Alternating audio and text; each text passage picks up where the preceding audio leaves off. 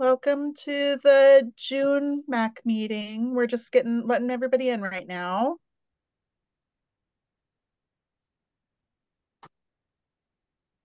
How's everybody doing today? Good. Good. Like there was like a gust of chill wind that happened in the middle of the night, and my window was open, and I was like, "Whoa, Oh, what's that?" So I had to wake up, and I was like, "Am I cold?" Like, no, yeah, that's it great. cannot be happening. Yeah, I'm enjoying the break in the heat today. Yeah.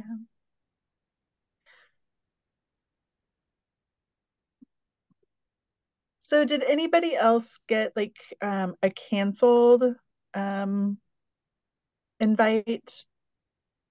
No, okay. I added a couple of people to the invite for today and it canceled it on mine, but then I sent it out really quickly.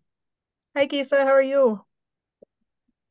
Sorry to miss our meeting last week.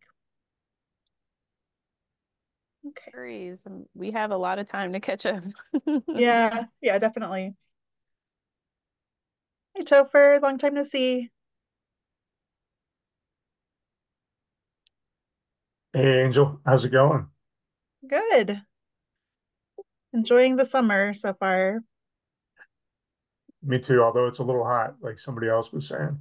Yeah, I'm in Oregon and it's been kind of chilly lately. Today's our first like summery day, but Ooh. yeah. Hey, heads up, my computer Yeah, been making a weird noise during uh like meetings and stuff. I can't okay. hear. So if you hear some weird noise going on, let me Yeah, know and make sure and go mute. okay. That sounds good. We can hear you fine right now. Cool. So, That's good news. yeah. Okay, so I'm just looking to see, make sure we have all of our panelists before we get started. So I see Topher, I see Rebecca. Let me see. Stephanie, is Stephanie on? I don't see Stephanie. I think we're just missing her, because Natalie's here too. Okay, wonderful. Okay. Natalie, Steph, yeah. Robert Morris. Oh yeah. Yeah. Okay. Well, we'll go ahead and get started. And then we'll just start with the panel discussion. Um, and we'll just wait for them if they come on a little bit late. So welcome to the June Mobility and Access Coalition meeting. Next slide. So obviously you all are here, so you're in Zoom, but I just wanted to let you know that the Zoom invite that you received probably also has a one-click call-in. So if you lose internet connection, then you should be able to call in that way. Sometimes with our panelists, like we've had some audio issues, and so they've had to call in on their phones, their devices. So just keep that in mind, and we'll just play it by ear and give everybody a little bit of grace with technology. Next slide. Go ahead and next slide. So this is the one call click that you'll be able to just call from your phone. Next slide. And then right now, we just ask that everybody keep themselves on mute unless they're speaking. We do have a panel discussion today, so the panelists will just unmute themselves and mute themselves as they speak. If you're a panelist, we appreciate it if you turn on your camera if you can, just that way we can see you communicate. It helps with communication a little bit better. You can see the other people who are on the call by clicking on the participants. And then right now, I just ask that everybody put their name and their organization in the chat. This helps us do the minutes and know who's here so that we can follow up with people. Next slide. So for those of you who might be new to the MAC, really we focus on transportation access for underserved populations. We really believe that transportation access is access to opportunity. It helps people improve quality of life and meet their basic needs.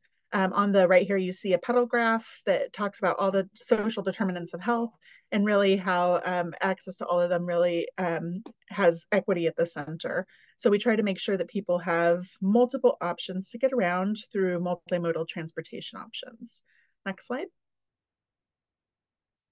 So here is our agenda today. We're going to start with a panel discussion, then we'll have some updates that we'll go into, and then we'll conclude and talk a little bit about next month, which will be in person.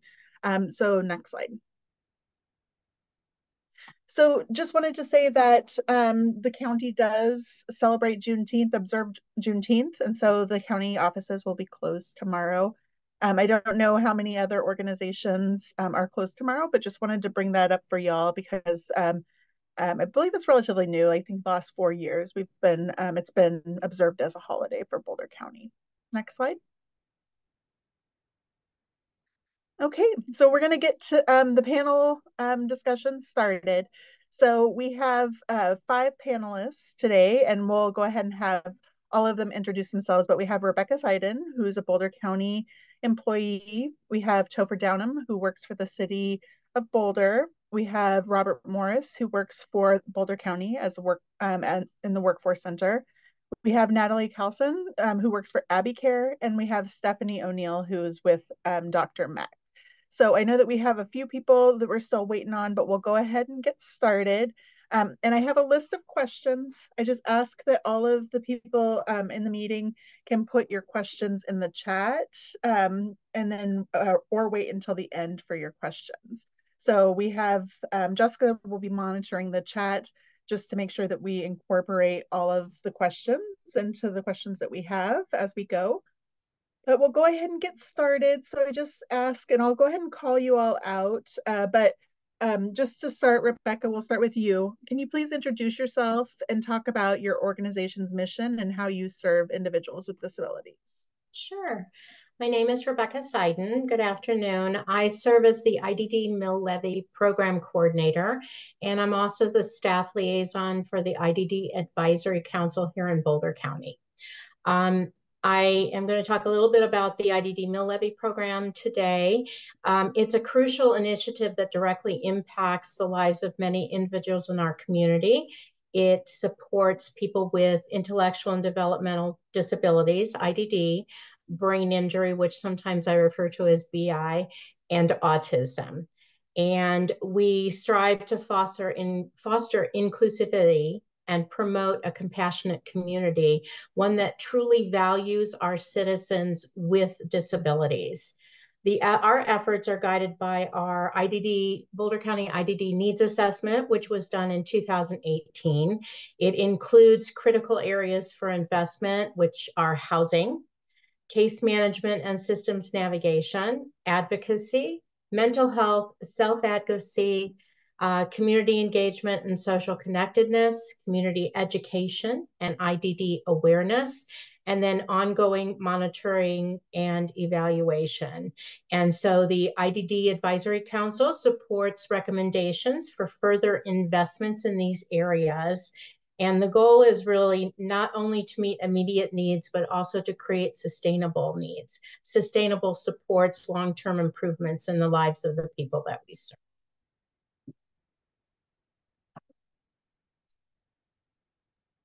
I think you're muted, Angel. Thanks. There has to be one unmute failure like before we get started here, but thank you so much. Rebecca, you may have said this, but can you remind us what year the mill levy was passed? The mill levy was passed in 2002. 2002, yeah. So we have about 22 years under our belt. Can't wait to learn a little bit more about that. So next we'll go to Topher. Topher, would you please introduce yourself, talk about your organization's mission at OSMP, and then how you serve people with disabilities? Sounds great. So I'm Topher Downham. I've been with the city of Boulder, for almost as long as the mill levy. 2001, I started working. And our mission is basically, it's a land management organization owned by the city for passive recreation, basically also like history, conserving wildlife, flora and fauna, and making sure that like there's some agriculture use too. So the thing that I do with them is basically make sure that everybody's included, especially people with disabilities.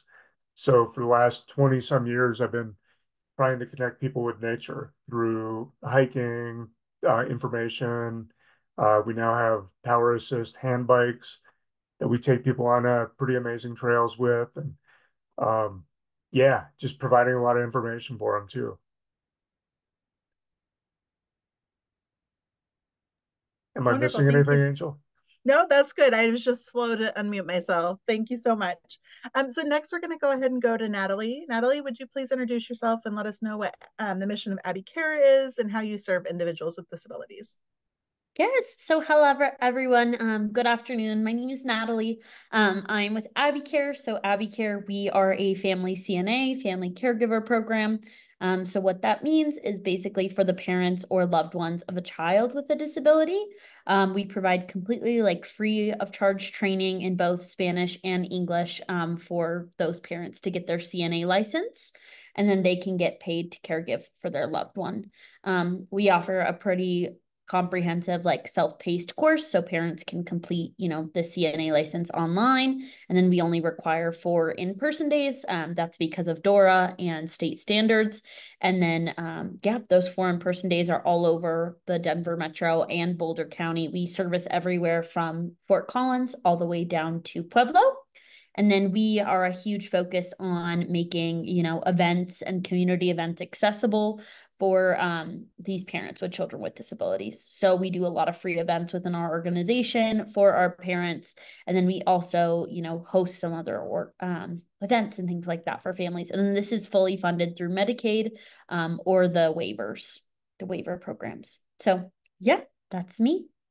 Great. Thank you so much. Can't wait to learn a little bit more about Abbey Care. And I think that our other 2 panelists still haven't hopped on yet, but as many of you know, there's a lot of acronyms and a lot of specialized terminology when we talk about disability services. So we'll do our best to try to break those down so that we can make it accessible to everybody. Jessica? Yeah, I believe Stephanie was able to join on her phone. Stephanie, are you there and able to introduce yourself and your program? If not, we can come back.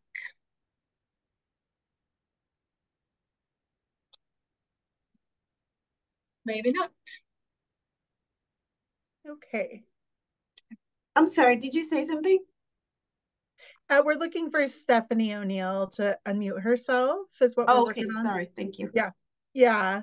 Sorry, I know Belinda, you just jumped on, but Stephanie, I believe that you have to do *6 to unmute yourself on your phone, but if that doesn't work, go ahead and message us and we'll try to figure it out on the back end. I just clicked ask to unmute. Okay, well, we'll go ahead and move on while we're waiting for Robert and Stephanie to hop on. Just so you all know, Robert, he works with Workforce Boulder County, and he helps do job placement for individuals with disabilities and try to overcome some of those barriers to employment. And then I see that Stephanie O'Neill just hopped on, so I'll go ahead and hand it over to her if she's ready. Stephanie works with the Denver Regional Mobility and Access Council. But Stephanie, would you please introduce yourself, talk a little bit about your organization's mission and how you serve individuals with disabilities? Yeah, hi everyone. Sorry I'm late. My name is Stephanie O'Neill. I'm a program manager with Dr. Mack. We, in a nutshell, we're a nonprofit that provides transit resources to the community. So we've been doing that for I don't know, 19 years at this point, maybe. And historically, we've always worked with older adults and people with disabilities to provide travel training and teach folks how to use transit, connect folks to different transit resources like paratransit, and then also just in general advocating and educating folks on different ways we can improve accessibility and access to transportation resources. Great. Thank you so much, Stephanie. And why don't we go ahead and stop sharing the screen, Maya? That way we can see our panelists as they speak. But we'll go ahead and go to the next question. So the next question is really about challenges. So what do you think are some of the biggest challenges or gaps that are currently facing individuals with disabilities? And I'll go ahead and call you all in order. We'll start with Topher this time. So really the biggest challenges and gaps that are facing individuals with disabilities. That's a great question. I thought about it a lot in the last couple of days. Um, I mean, there's two that I see, like, just as far as enforcement, we need like a watchdog that can help enforce these regulations that we have that are helping us with our disabilities. The other thing I've been that drive me nuts right now are the Lime scooters. Um, so I think one of our biggest challenges is going to be micro mobility, like and not like managing that right. It seems like all these B cycles and Lime things always get left like right in the way of everybody. Um, so I think we're really going to have to step up our enforcement of micromobility. Yeah, that is really kind of that point where the right of way isn't being managed, and it's really a change of paradigm, right? So enforcement, I hear you there with the ADA enforcement. Thank you so much. Next, we're going to go ahead and go to Natalie for your question. So what do you feel like are some of the biggest barriers or gaps that are facing individuals with disabilities? Yeah, I think just kind of sometimes, especially within like transportation, the length of time that it takes for an individual to get from point A to point B, right? Like where are we kind of going? I think for us too, it correlates a lot more to like the parents or caregivers trying to get to in-person days. I've had parents telling me, it shouldn't be taking, 2-3 hours to get from, let's say like one in Denver. A good example is like I had one parent that was like, oh, I'm trying to get to a clinical in Cherry Creek and I'm coming from Littleton, and that's taking 3 hours right now on buses, which it shouldn't be. That's just a little bit ridiculous. And for time, and especially when you're a parent with a child with a disability, that's just like not very feasible. So I would say that that's my biggest I think pain point for the disability community, but then also for parents of children with disabilities, especially when they need training or they need to get kids to therapies. It shouldn't be taking, hours to get there. Yeah, that is challenging. And then it's not just the amount of time, it's also like the predictability, right? Because like the demand responsive nature of Access-a-Ride is challenging to get somewhere at a specific time sometimes. But yeah, that's great. Next person that I'm going to call on is Stephanie. So from Dr. Mack's perspective, what do you see as the biggest challenges or gaps that the disability services community has for facing people with disabilities? Yeah, so definitely, like Natalie just said, I think the amount of time it takes to complete a trip, and kind of along those lines, the amount of time that kind of goes into like finding resources, I think it can be really exhausting to, even if you call us, you're given a list of phone numbers and names, but then you have to, reach out to them yourself or have someone do that. And I think that can be a really tiring process. And then also just the amount of resources that are available in like more rural counties, for us, like Douglas County, Adams County, even up in Clear Creek and Gilpin, there just aren't as many resources, and the ones that maybe do exist are really expensive. So I think that cost is definitely a huge barrier for some paratransit, definitely. Yeah, thank you. Rebecca, I think you kind of alluded to this in your opening, but from the IDD mill levy standpoint, what do you feel like are the biggest challenges or gaps for individuals with disabilities? So because I kind of deal with the entire whole being, I went a little beyond transportation. Early identification and systems navigation. This is a very difficult maze for parents to traverse. And so we actually, recognizing this, Boulder County did take a pioneering step by establishing the first systems navigator for IDD, BI, and autism in the state. And this role has been very crucial in guiding individuals and families through these systems that they need to be in. The other real priority need is housing, which comes in, has a kind of a segue into transportation as well. Housing is a fundamental need, and it's also a major challenge for our community. We are looking at different approaches to bring housing into Boulder County. We want to develop a comprehensive housing navigation plan that's tailored specifically to this population. And we have to be able to have affordable, accessible, and safe housing options and also proactive residential support services.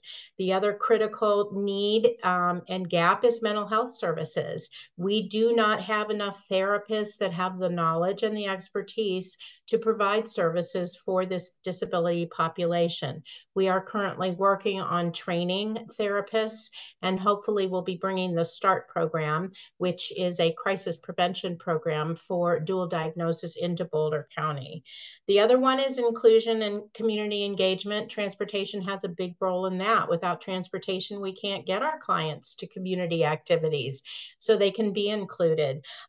Social isolation really went downhill during COVID, and it really isn't back up there again.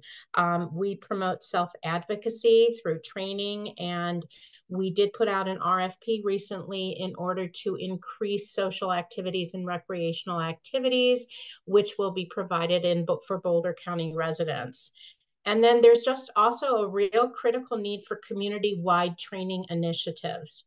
And this includes educating key groups such as first responders, legal services, victim service centers, seniors, and recreation centers on what effective communication strategies and guidance in connecting these individuals with appropriate services are.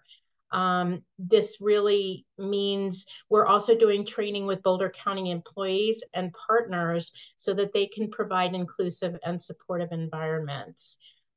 It's just really a collaborative effort from all sectors of our community that we need, and because we want these individuals to thrive as valued neighbors and community members. Yeah, that's a wonderful list. I think that would also probably would tie into some of the workforce initiatives that Robert would talk about when he's here, but we'll go ahead and give you his contact information afterwards so you can reach out to him.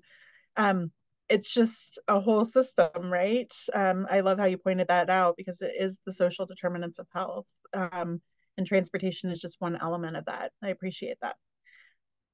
So we'll go ahead and start with Natalie for the next question. And you kind of talked about this before, but it's specific to transportation challenges. So you mentioned a little bit about the length of time that families are facing, but can you speak a little bit more to like the impact that those transportation barriers have on people's quality of life and on the individuals? Yeah, that's huge. So like, especially in the disability community, there's a high need for, and I think, Stephanie or Rebecca, even Topher touched on this, that leads to that issue with access to a resource, right? A lot of families need access to therapies. And if they can't get access to the therapy, or they can't, it's taking way too long to go to therapy, then they're just not going to go. And then that can affect kind of like those long-term, effects within their disability, right? Like if you're not able to access like a speech therapist or an occupational therapist, that could make a huge difference in development, especially with a child, or also, just for quality of life for that parent, right? Because if they're working on strategies, they're working with a therapist, it can make a huge difference. So I think that's a piece. And then I think another piece too is just understanding to like, how can we get families to where they need to be? Or another thing is community is huge for families. Families crave it because they feel very alone, especially when they have a child with a disability. They're desperate, and the individual with the disability, right? If you're not seeing other individuals with disabilities just like you, it can be a really isolating life, right? You don't really have anyone else that understands you or gets where you're at. So I think too, when you have these long wait times trying to get on a bus, or, the access ride isn't coming, it's like, okay, then maybe I just won't go, right? Like, I think that's anyone, that's natural. But I think too, especially in the IDD and then in the disability community, this is a whole added layer, right? Because you're already feeling alone. So if you add another layer of like, I can't even access it, then how can you do it, I guess? So that's what I would say. Yeah, it's really hard with like barrier after barrier. It's not just the transportation barrier, it's the other things that kind of compound, which I think is good for us to remember. Stephanie, I know you also talked a little bit about transportation challenges, but would you like to elaborate a little bit more on what are those key barriers? You talked about cost and like rural trips. And then what is the impact of those barriers on people's quality of life?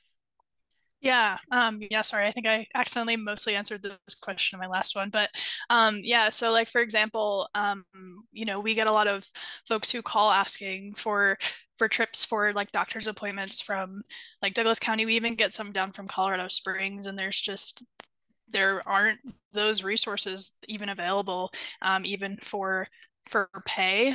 So, folks are missing their doctor's appointments. They're not able to make it to the grocery store, pick up their prescription, and then that has, all these adverse effects that kind of flow down the stream. And I think it's really important to keep advocating for those resources, and we're constantly Googling and digging for those resources and having those conversations. But yeah, I mean, it all trickles downstream. And if you miss, you can't get out of the house, you have that isolation, you can't, maybe get a job, you can't afford then to have a paid ride, and then you can't afford to go to the grocery store and things like that. So it all just kind of trickles down and really just impacts your quality of life in a negative way. Yeah, thank you. And Rebecca, we'll go ahead and circle back to you. You mentioned some transportation challenges, but what are some of those key barriers that you are seeing for accessing transportation resources, and what impact does that have on the people you serve? Thank you. So the needs assessment really addressed that we have a widespread gap in understanding the availability of transportation options in our community. Many individuals and families just are not aware of the services that are available to them. And that hinders their ability to access, as everybody else said, essential services and participate fully in community life. So this was highlighted throughout the needs assessment. And transportation isn't just about getting from point A to point B.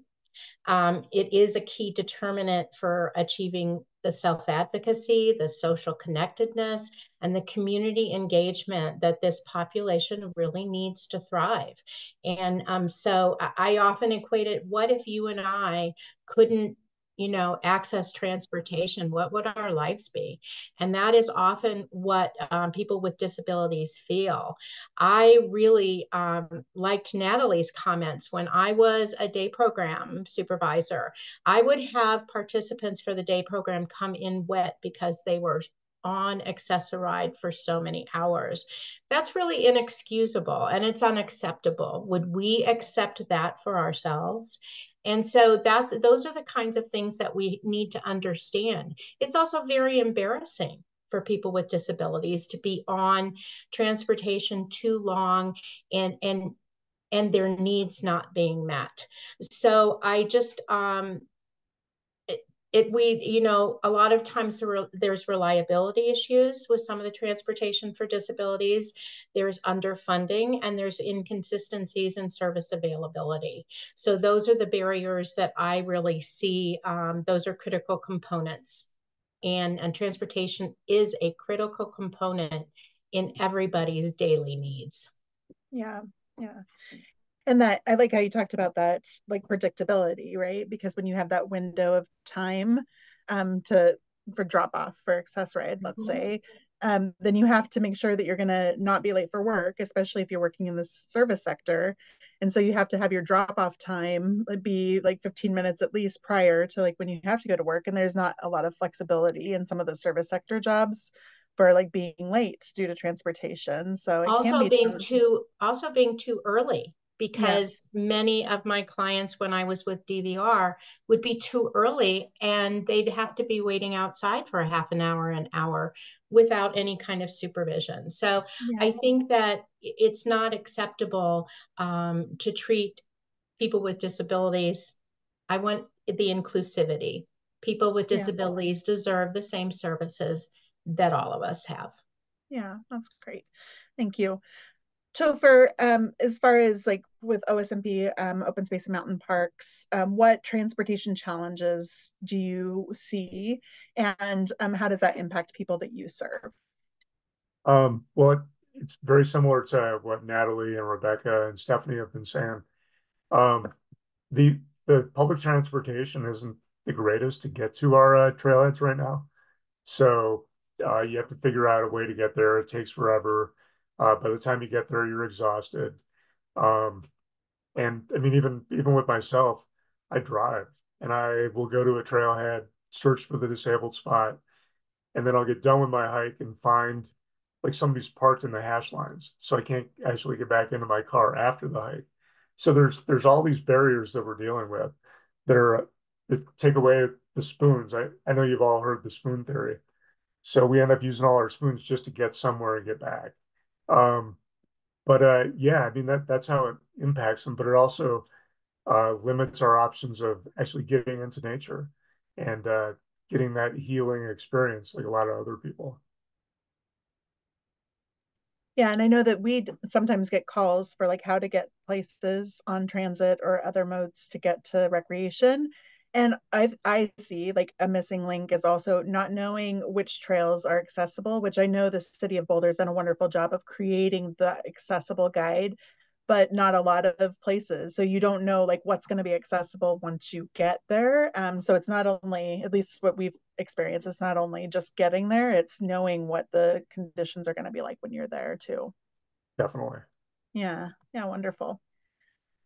So this next question, we'll go ahead and start with Stephanie. So it's really about best practices. So what are some examples of effective disability services that you or providers that you've experienced, and like kind of best practices, like what programs have good practices that you've seen?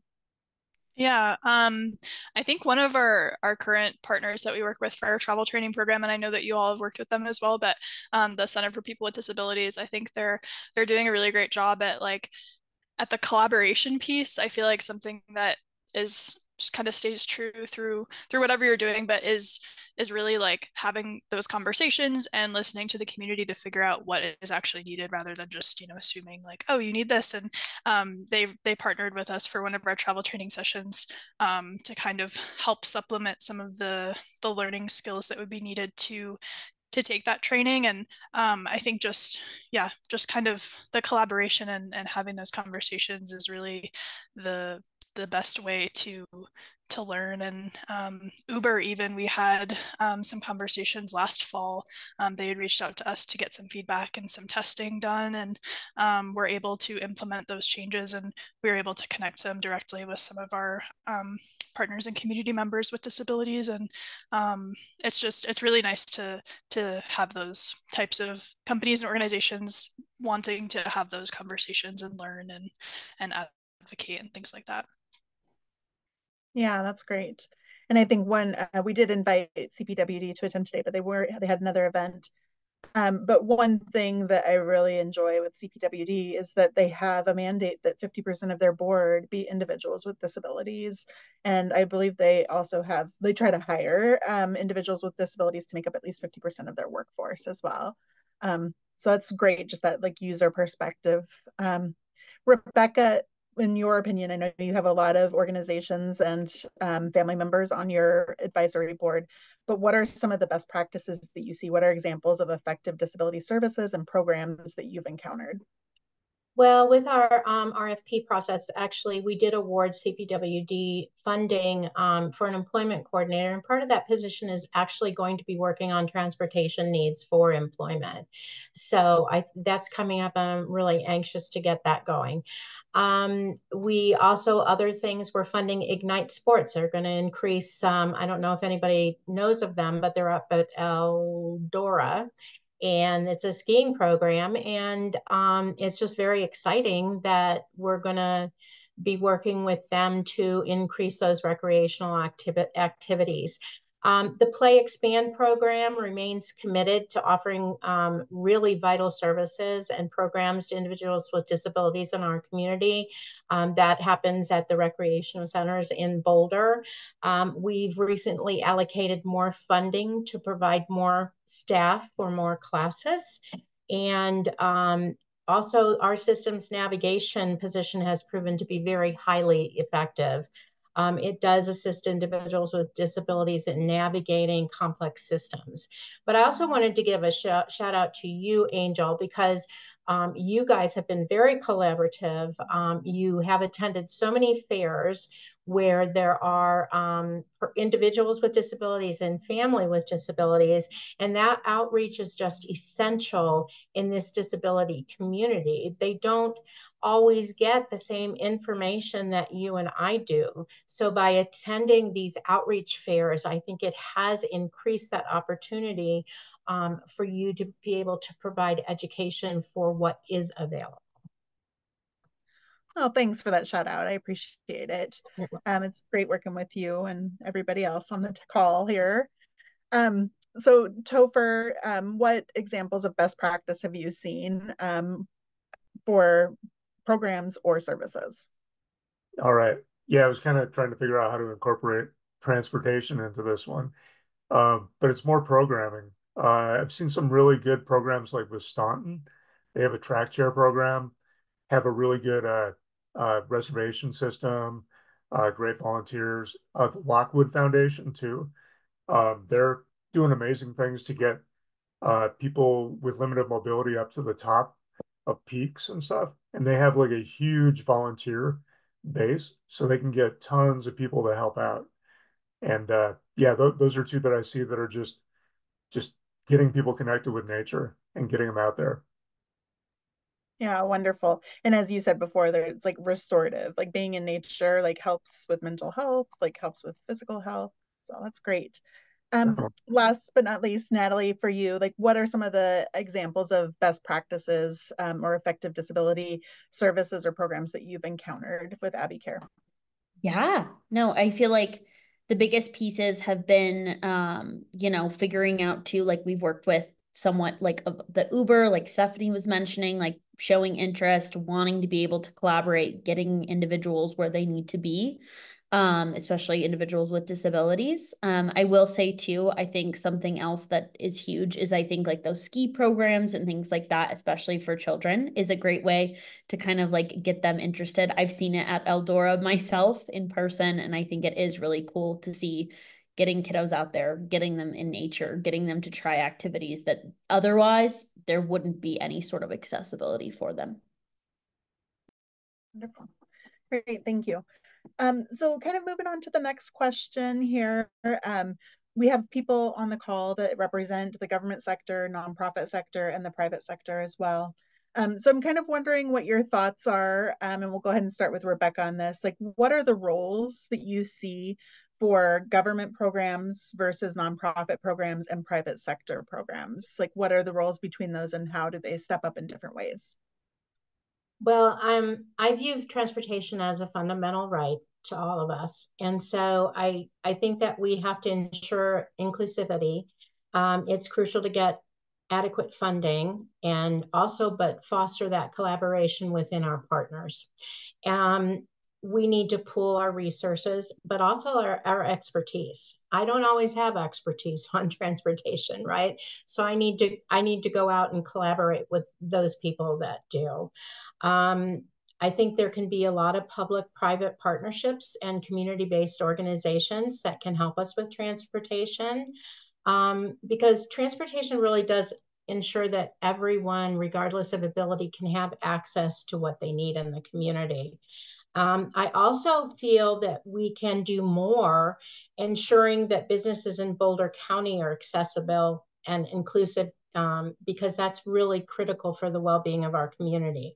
That would be business education programs that really empower local businesses with knowledge and resources, because we want that accessibility in Boulder County. We want to be known as an accessible county for everyone. So I just think that by educating businesses, we also create environments within our community where individuals with disabilities can shop, they can dine, they can participate in community activities and have that ease and dignity that all of us deserve.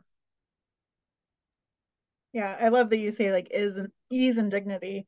I think when we were doing our mobility and access for all ages and abilities plan, that's one thing that we heard quite loud and clear from focus groups with individuals with disabilities is that dignity piece, right? Like how do we ensure that, yeah, people are treated equitably? So Topher, we'll go ahead and start with you, or we'll go ahead and transition to you. Like what role do you think the government, nonprofits, and private sector play in advancing disability services? I really like what Rebecca was saying. I'll just say what she said.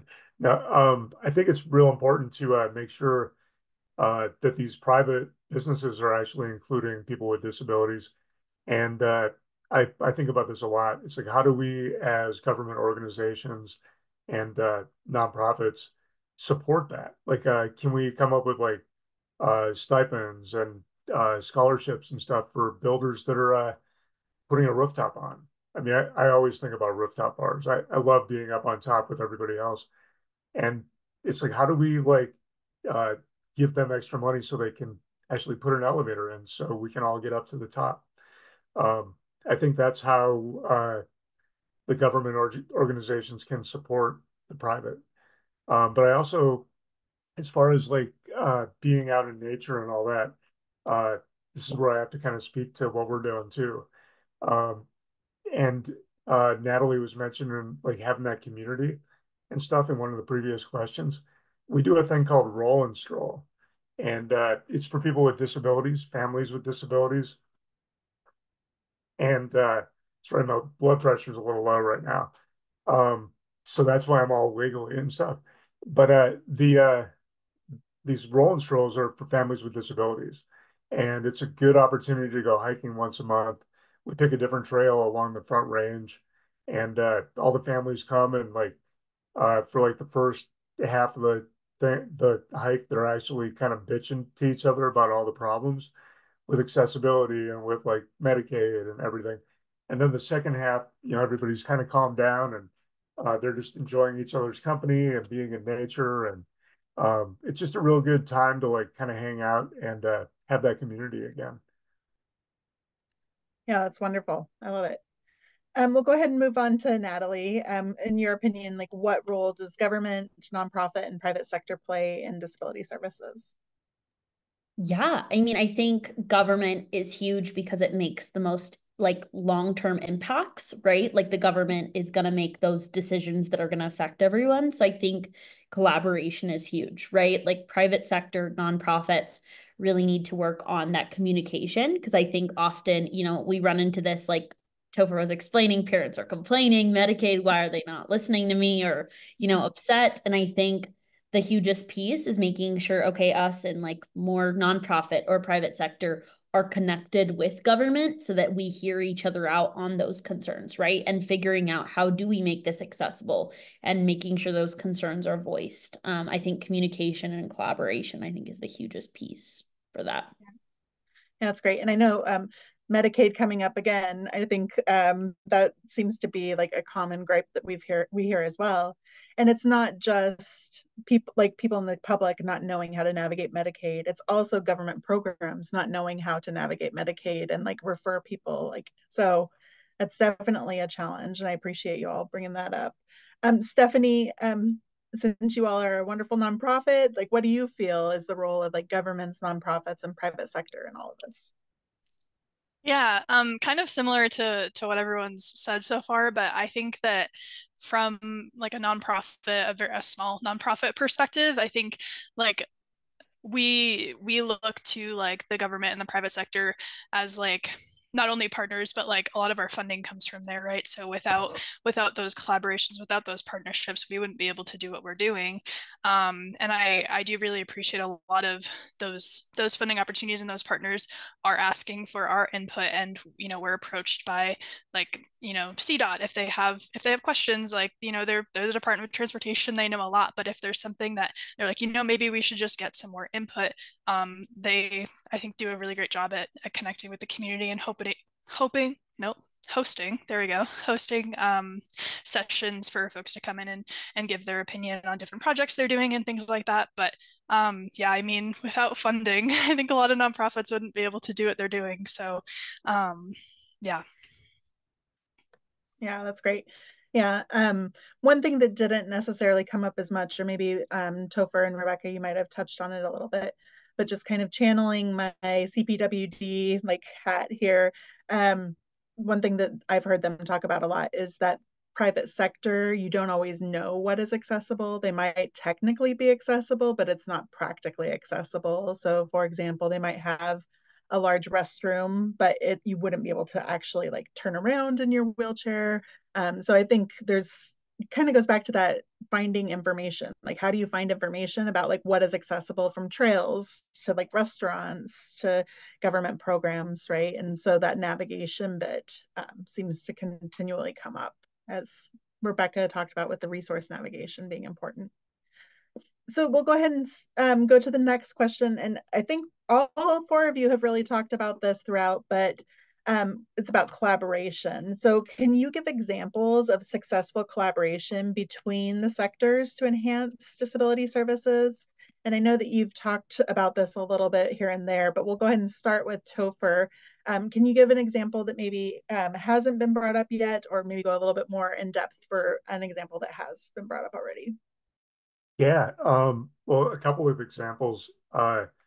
We're doing a lot of stuff with VIA right now, and Golden West. So we're doing roll and strolls for older folks, and we're doing them like during the day. And we're actually going to be doing one September 19th.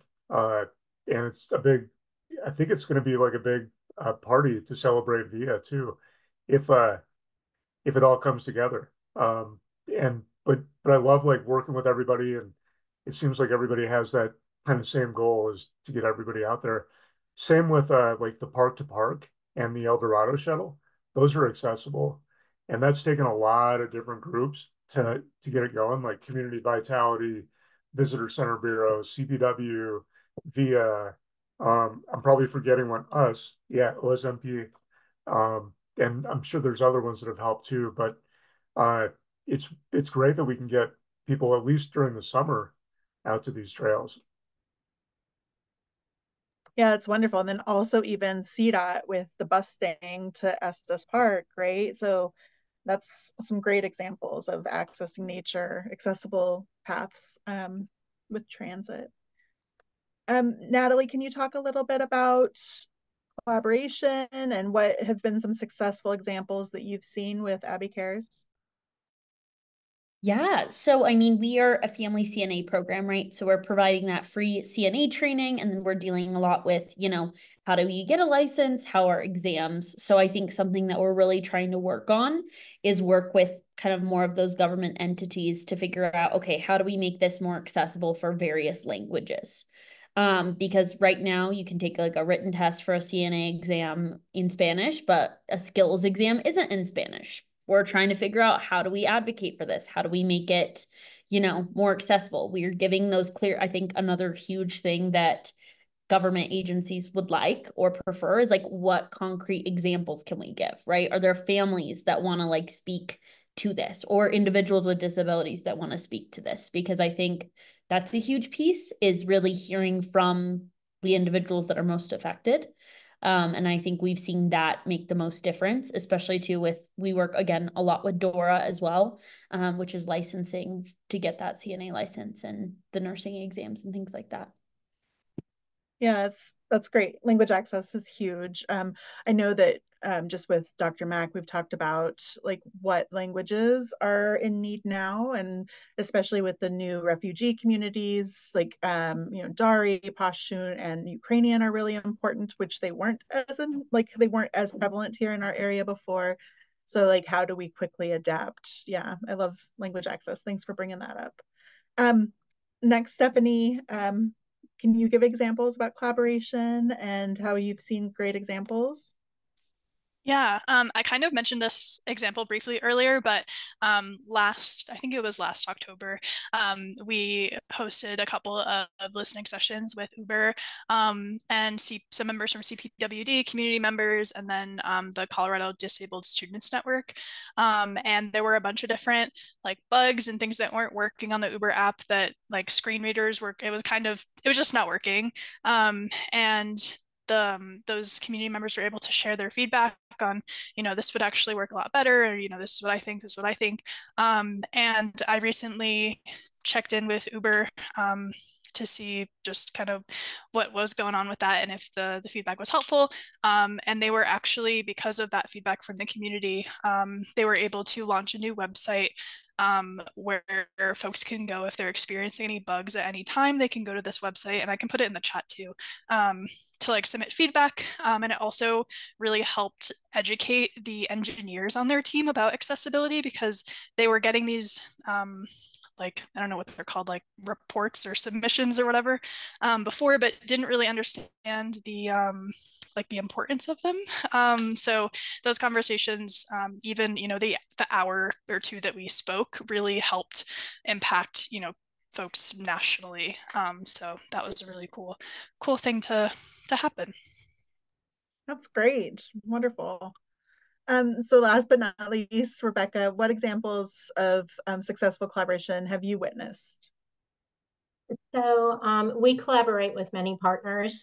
We provide investments through funding to many partners in Boulder County. Recently, my program has moved under the newly formed Community Initiatives Unit, which gives me more community facing with like the Family Resource Network. We also work very closely with the Boulder County Housing Division to address housing issues for people with disabilities. And then also we do training sessions for family and children's services. Beyond that, outside of government, we, as I said, we started funding Ignite. We're also starting to fund a program called Inclusive Acres in Longmont, which is for children, and they offer outdoor kind of nature and science programs, et cetera.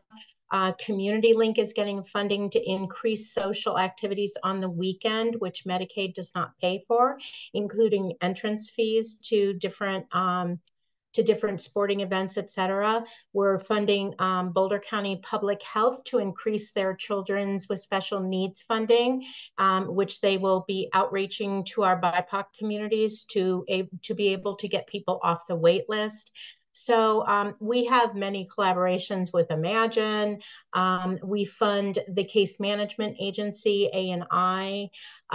We fund emergency services for people within Boulder County through A&I. And I mentioned CPWD also. So we're pretty collaborative and partner with many agencies which provide those special resources for people. Of course, always looking at increasing the brain injury supports and services within Boulder County as well. And I also mentioned our expansion for play as well. Yeah, wonderful. You had mentioned Imagine and then A&I. I don't know if you want to, I'm just putting you on the spot here, if you want to like talk about that recent change, because I know it's come up a couple times. So yes, this might be a good opportunity. So due to a federal mandate and state mandate, the CCBs are no longer in existence. It was due to conflict of interest. Many CCBs were also direct services process. And so it was mandated that all CCBs become case management agencies by July 1st of this year. So Imagine is now going to be the PASA direct services side, and A&I, that is ACMI, Adult Care Management, Inc., who handles the rest of the waivers besides DD. And then Imagine, who handles all the DD waivers. They have joined forces and they have become A&I Avenues, which is truly the single entry point in Boulder County for all waivers. So that is as of July 1st. And I've been working nonstop on trying to get that contract up and running. So I'm just putting a couple of acronyms in the chat here. So CCB was Community Center Boards, right? And, so they and were PASA's are Program Approved Service Agency. And Sarah is correct. So the Case Management Agency is moving to Coal Creek. And Imagine the direct services is moving to Dixon. So that's kind of opposite the way they've been. So they do have two separate buildings and each one. So Imagine is no longer part of the Case Management Agency. Okay. Imagine took the name over. The people that go for counseling and stuff, like day programs, and is that different, Rebecca? Day program would be part of the direct services. And Yeah. that will be out And of counseling too? Yeah, that will be out of the other building now. They switched buildings recently. Okay, cool. I gotcha. Thank you. Yeah. You're welcome. So just if I could recap, so previously Imagine was providing case management, so telling people what services they can go to, approving what services they can go to, and they were also offering those services, like the counseling service and everything else. And so the federal change said that if you're advising people on what services they need to access, you can't also provide the service. So all of the case basically, yes, the case management agency is the waiver services. So think of this, it's up above. They're the ones who decide what waivers people can be eligible for and are on, and they manage the people's cases. The direct services agency provides those services that they need in order to complete their plan. Thanks for getting into that. I know I didn't prepare you for that, but okay. Medicaid again, it's just so challenging to understand. So so we're moving on to our last question before we'll open it up to the attendees. So really it's about inclusivity, and what strategies do you all feel can be employed so that people with disabilities are included in decision-making processes? And I'll go ahead and start with you, Natalie. I'm not sure if you were next in order, but we'll start with you. I think if you're in the private sector or in the nonprofit sector or even in the governmental sector, I think it's representation. I think having individuals with disabilities kind of in every aspect makes a huge difference, because when you're the individual or that person is the individual experiencing something, I think it definitely gives the best perspective of what, how to make a difference, right? I think too, something like Abby Care, and something that I really love about our organization is we have even on staff, like a lot of these parents that have been through the family CNA, their child previously had a, G-tube, and they're no longer needing a G-tube, but they're now staffed with us full time. And so I think it gives parents like, oh, you've been through this too.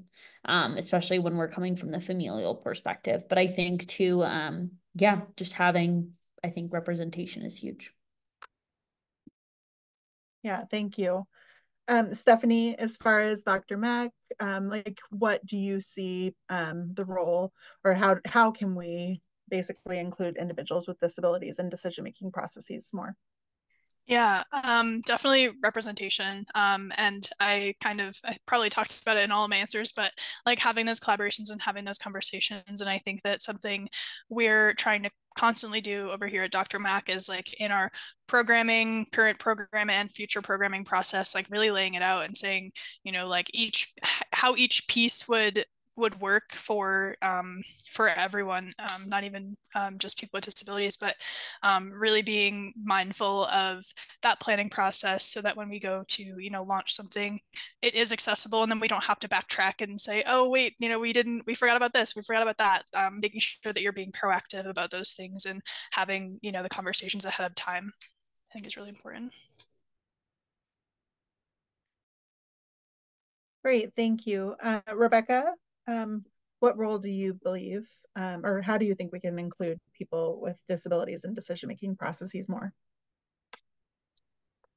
So I know that you guys have always heard the phrase, there is nothing about us without us. And I truly actually believe that it really encapsulates the essence of inclusion and participation.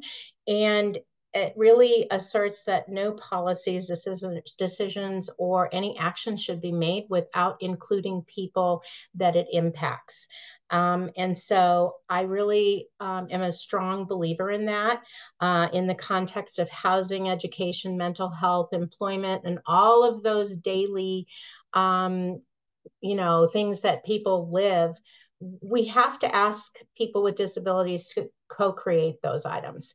Their lived experiences, their perspectives, their insights are really invaluable for us to take in consideration before moving forward. So it's just, it's about justice. It's about equal opportunities. It's about reasonable accommodations. And justice really demands that individuals with disabilities have equal access to all opportunities in all aspects of life. And I am just, I've been in this field since the 1970s, and I am a firm believer that you include the people that the services are going to affect. You get their opinions, because number one, if you don't have buy-in, it's not going to work. And also, let's use people with lived experiences to make decisions about housing, et cetera, in Boulder County. Great. Thank you, Rebecca. And last, Topher, what do you think we can do to include individuals with disabilities in decision-making processes more? What Natalie said earlier about like hiring people that are representing all the different people, and I think one good example that I see right now is the state of Colorado, and Governor Polis has created like that Colorado Disability Opportunity Office, and I've been asked to be on just tons of different committees like destination stewardship and inclusivity and travel and the outdoor equity, and I actually don't have time to be on all these different boards, so it'd be great to get other people involved too. Um, but they're asking us the questions now, and I think that's great.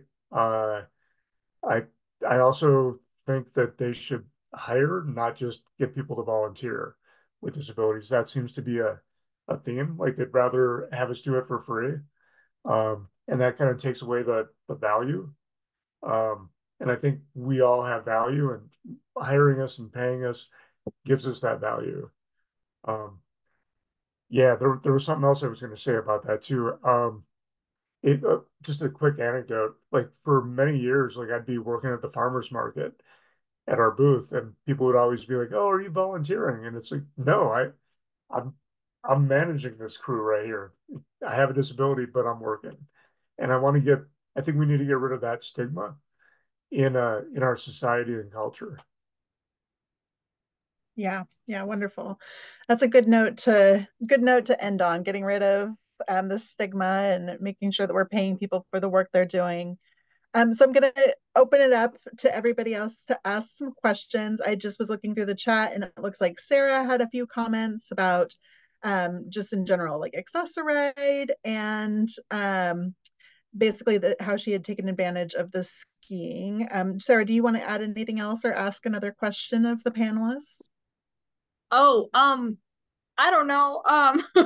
I really enjoyed the panel. I feel like a lot of my questions were kind of addressed, but I was wondering for Topher, did you feel like when people tried to ask you to volunteer and stuff like as you were saying, did you feel like that was kind of tokenizing, or did you feel like they were genuine? 'Cause like sometimes, you know what I mean? Like sometimes I felt like, oh, you'd be perfect for, this because you're our token blind like girl or whatever, and I don't use that label. And so I don't like that. But I don't know, I'm curious. Yeah, it's one of those things, definitely. Like I feel the same way you do, Sarah. It's like, Yeah. are you asking me because I'm the token guy in a wheelchair, or do you value my experiences and everything? And Exactly. the whole volunteer thing too. Like, I mean, I always feel like you should ask somebody if they run the company before you ask if they volunteer, and start. Yeah. Then, I mean, not that volunteers aren't lower, but it's that's all out of the heart. Uh, so yeah, I'm kind of torn. Like I love helping out, but I also don't want to be there just because I'm in a wheelchair or low vision or. Exactly. I agree. Great, How thanks, do you Sarah. think that what Oh, helps you feel, oh, sorry. I was just curious, what helps you feel not tokenized in that way? uh, boy, I don't know. I think it's just from everything I've done. Like now people know me for like the guidebook and everything. And I'm no longer the token, I'm the expert. Does that Yeah. Oh, make that's sense? good. I love that. Oh, awesome. thank you. That Great. I see that Jen has her hand up. I know that she's one of our very respected volunteers. I know we were talking about volunteers, but I'll hand it over to her. I just want to say thank you to all of you. This is great.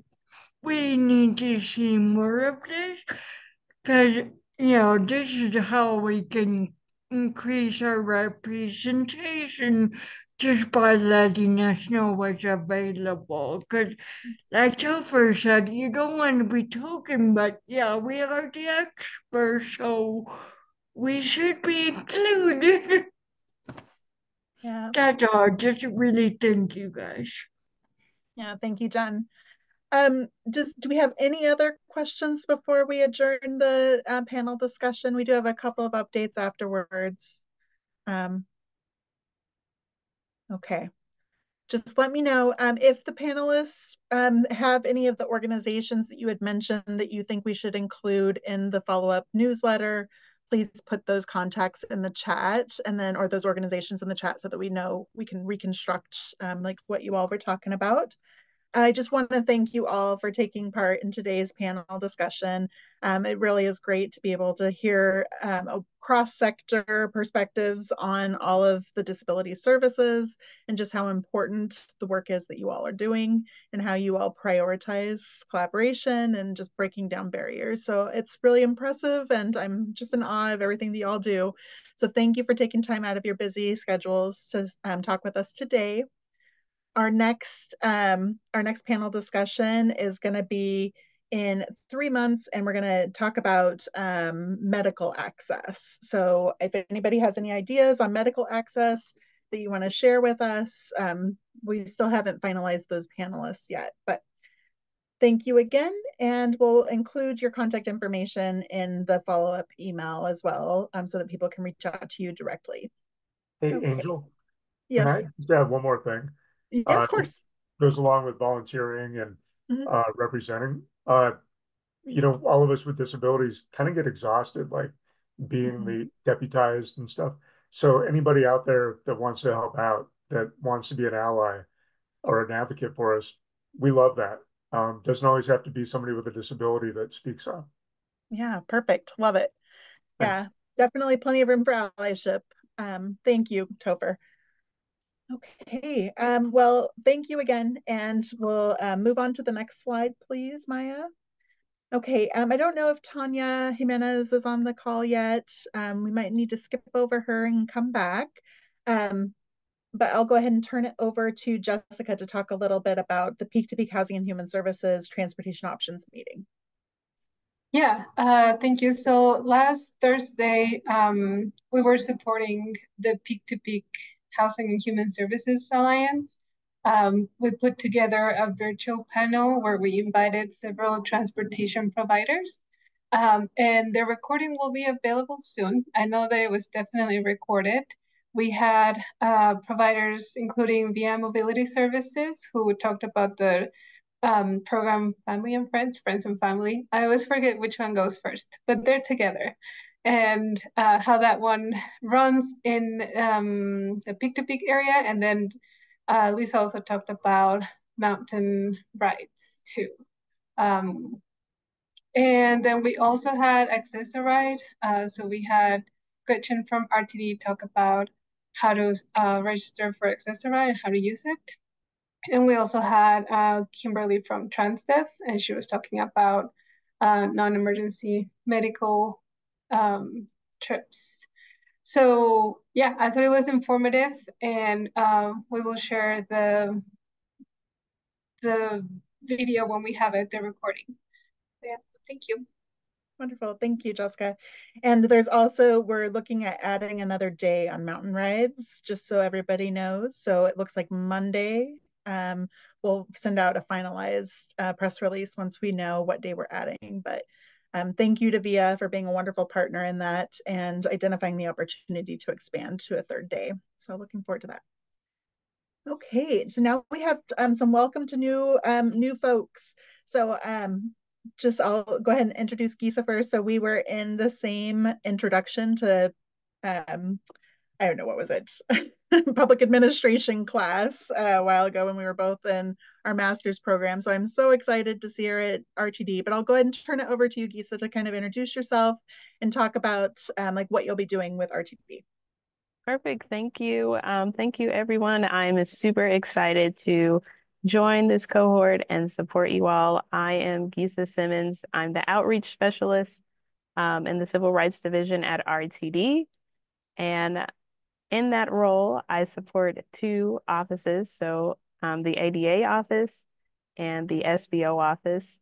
And it's specifically with ADA offices, I am looking to hear of the experiences of people with disabilities to enhance our services and to make them better and more accessible. So I am here to learn, do some outreach with you all, and be an advocate. So I'm very, very excited to start our working relationship and learn more. Thanks for having me today. Thanks for joining. And do you want to tell us what SBO is? I think I know, but. Oh, yes. Sorry. SBO is Small Business Opportunities. So I support disadvantaged businesses, women-owned minority businesses, and providing more access to opportunities for contracts at RTD. Awesome. Great. Well, RTD is lucky to have you, and we look forward to working with you. So thanks for joining us today. And then another person we're going to introduce is Paul. Paul's new, our transit program manager. So Paul, do you want to introduce yourself? Well, sure.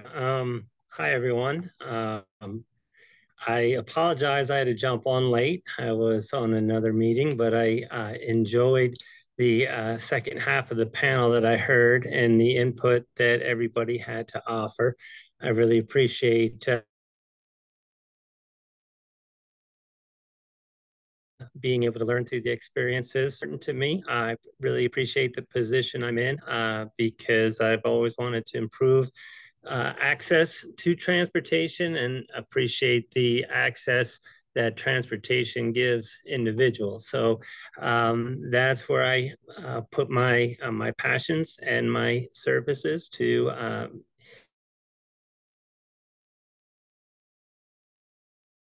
Two, I believe that transportation is a pursuit that is worth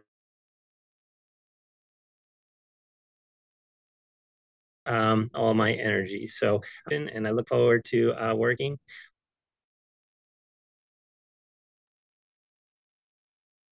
You're kind of cutting in and out, time Paul. to come. Sorry, on my side, you're cutting out. I don't know if it is for everybody. Yeah, so a little bit. Yeah. That's horrible. Oh, well, we heard most of it, so we're good. We heard most of it. We look forward to. So Paul is taking over, overseeing Ride Free Lafayette, which I'm kind of excited to hand it over to him, and just so I have a little bit more time. And then also he's taking over the Lions Flyer. I think you already said that, but we're excited to have you on board and can't wait to work with you more. Jen, I see your hands up.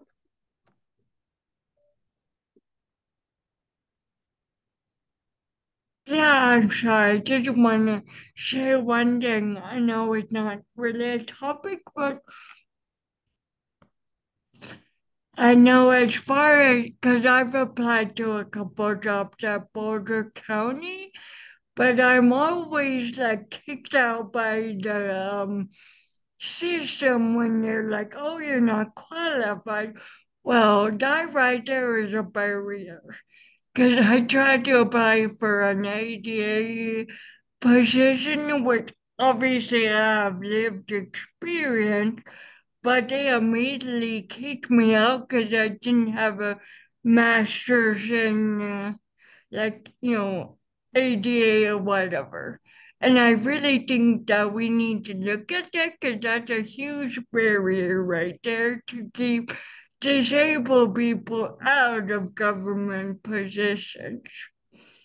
Yeah, that's a good point.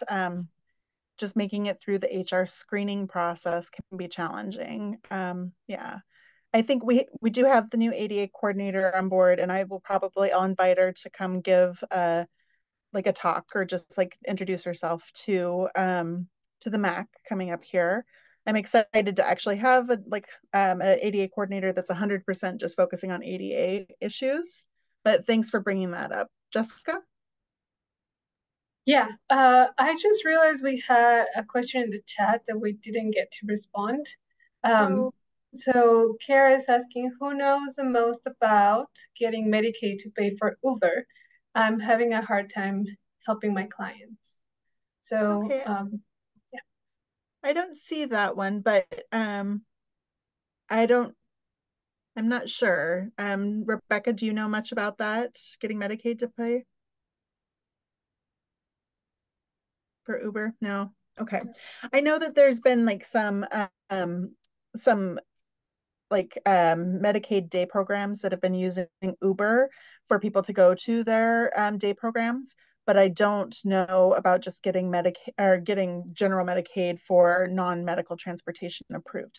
But I do think we can ask. We'll dig around maybe some people that you know, Rebecca might know a little bit better. Jen, I see your hands up again. Yeah, I just want to answer that because I have been battling with this for a while.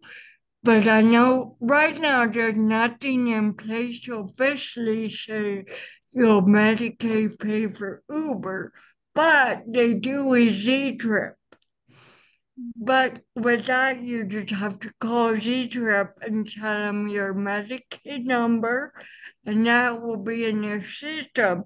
So that's a start. I know it's not perfect because Z-Trip is not as well known as Uber, but there's a way for right now. Yeah, thank you. I also wanted to mention the RTD Access on Demand pilot. I don't know, Kara, if you're like plugged into that. Yeah, that you do like that. Yeah, and that's a pretty generous program. So if somebody is Access-a-Ride certified, then they can also apply for Access on Demand, and then they get up to 60 trips on Uber, Lyft, Z-Trip, or Metro Taxi. Thanks, Jessica, for putting that in the chat. But they get up to 60 trips per month. And that's been really a life changer for a lot of people. So you can take a look at that link that Jessica has. But we also have a lunch and learn that we can share with you as well. So great. Does anybody else have anything else to say on Uber and Medicaid paying for Uber? Okay, great. Well, I don't see Tanya. I know it was a last minute ask yesterday. I asked her to come talk about Willoughby Corner. So I'll go ahead and just put it in the chat and I'll do my best to give the update. So Boulder County is developing a huge development in Lafayette called Willoughby Corner. It's going to have 400 units available. They're already starting construction. They have 2 phases that they're going to be opening up the wait list for. So phase 1 is a senior housing site. I forget how many units there are, but it's 55 and over. And then the phase 2 is mixed age. So it's one of the few opportunities to get in for affordable housing. And just in general, they have different breakdowns of what is considered to be affordable. So they have low income housing, which I think is 30% area median income and below. They have a 60% threshold, which a lot of county employees might even qualify for, and then 80%. So Rebecca, you might know a little bit more than me. I see your hands up. No, well, I just wanted to say, yeah, the second phase I'm more involved in. I think it's 128 units. We actually are going to be developing affordable, accessible housing units for our population in phase 2. Okay, great. So I just wanted to kind of let people know that that's what we are working on it presently. Yeah, and so you all know we've been working with BCHA, Boulder County Housing Authority, to ensure that there's transportation options. So we're working on like secure bike parking at the senior location. They have like enclosed bike parking at all the other locations that they're going to be building. We're building like 2, there's going to be 2 bus stops there. RTD will have a layover site there. So they'll be serving the locations starting next May with their May service changes. And they've been really great at ensuring that we have transit access close to the start date when they start leasing up. And then there's also Ride Free Lafayette. So I'm really hopeful that there's a lot of transportation options at this location. So if transportation is a concern for you, it might be a good location in Lafayette. Okay. Anybody have anything else to say about Willoughby Corner? Okay. They're very nice looking. Yeah, I'm excited. Yeah, and I think in some of the later phases there might even be affordable to buy. So you would just buy like the house, but not the property. So it's something that Boulder County Housing Authority hasn't done to date. And then also anybody who moves in will get a free eco pass that Mobility for All like we offer to people. Okay, well, I see that we're to the end of our agenda. So can you go to the next slide, please, Maya? Next slide. So we're going to be in person in July in Longmont. I'm trying to get some of the Longmont specific planning effort presentations on the books for that. It's accessible by transit, so it's only like 2 blocks from the 8th and Coffman. It's a little bit challenging to come from Denver to Longmont though, because the LD1 doesn't run super frequently. But we look forward to seeing you. We'll have some snacks. We'll be talking about the Mobility and Access for All Ages and Abilities Plan, and we'll get some updates on like what progress we've made on that. And we'll also talk about like next steps in the implementation of that.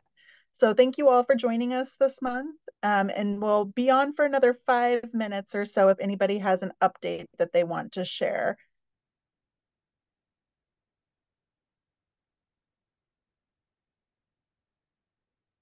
Thanks, Lindsay, for sharing the giggle video. You're welcome. One thing that I was going to share, and I'll put this in the chat too, is that we have an event coming up called Help for the Journey. It's for caregivers of older adults and gives tips on, caring for yourself as a caregiver, caregiving for those with dementia and more. So I'll just drop that registration right into the chat. Perfect. And we'll include it in our follow-up newsletter as well. Angel, I just want to say that we have openings on our advisory council. I'd love to have people apply for that. I think we have like 3. They're doing a mid-year announcement, so it closes July 7th. Okay, please give us a little write-up and we'll include it in our newsletters. Our bilingual newsletter is going out on the 1st of July, but we have our MAC newsletter that's going out this week. So we'd love to include that. Thank you. Great. And Zoe, do you want to talk about your blog post, your accessible transportation blog post, or are you just putting that in there? Sure. Yeah, I'd love to chat a little bit about it. Essentially, there is a growing need for accessible transportation in our community, especially as the aging population grows larger and larger. We are living through a historic event. This has never happened before in the United States or maybe anywhere else on the planet. So how many more people need human services? How many people need accessible transportation? How are we as a community going to come together and serve everyone who needs such services? This article gets a little bit into that. It also provides some quotes from people who are not receiving the level of services that they need to be connected within the community. There's quite a lot of promotion about donating to VIA, but the meat of this blog post is demand is increasing. What does that mean for our community? So that's a little bit about that. Thank you. Awesome. Thank you. Love it. Okay. And if anybody has anything else they want us to include in the newsletter, please put it in the chat. And Maya's pulling that together after this meeting today and tomorrow, and we'll send that out. Thank you all for joining us. It was great seeing everybody's face.